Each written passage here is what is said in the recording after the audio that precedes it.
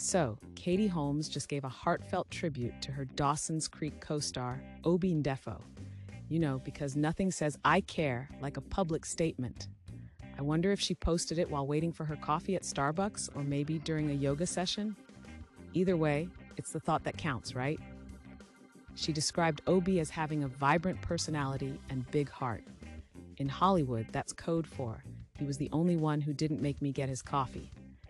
Seriously, though, it sounds like Obi was genuinely awesome, at least in comparison to those divas we often hear about.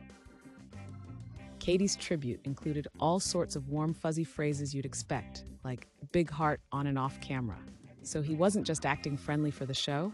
Imagine that, a genuinely nice person in Hollywood. That explains why he stood out. It's a rare species. Can we take a moment to appreciate that Katie probably had to dig up a photo from the 90s for this tribute? The effort.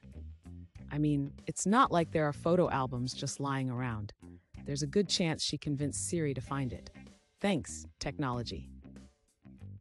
And the world is truly mourning because nothing screams modern-day grief like trending hashtags. #RipObi, Katie Holmes, and Dawson's Creek are making the rounds. I'm still waiting for the day someone trends "I can't believe it's not butter" as a tribute hashtag.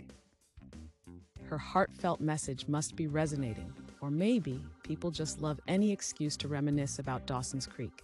Either way, next up in the Kardashian news cycle, Kim saves a pigeon. Seriously, Katie's tribute is actually a refreshing break from the usual celebrity drama. So here's the million-dollar question for you. How do you think Katie felt when she was writing that tribute?